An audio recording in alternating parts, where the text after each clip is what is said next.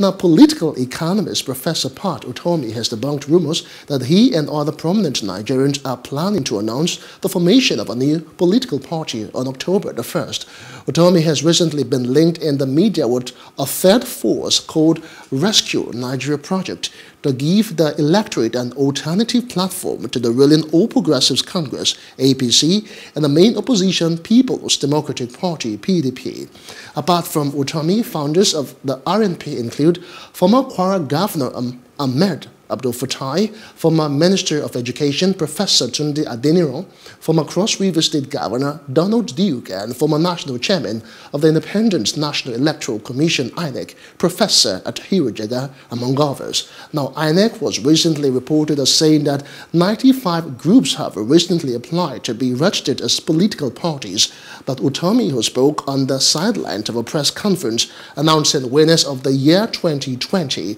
Zeke Prize and Leadership Awards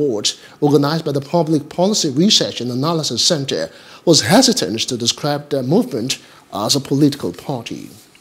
Hello, hope you enjoyed the news. Please do subscribe to our YouTube channel and don't forget to hit the notification button so you get notified about fresh news updates.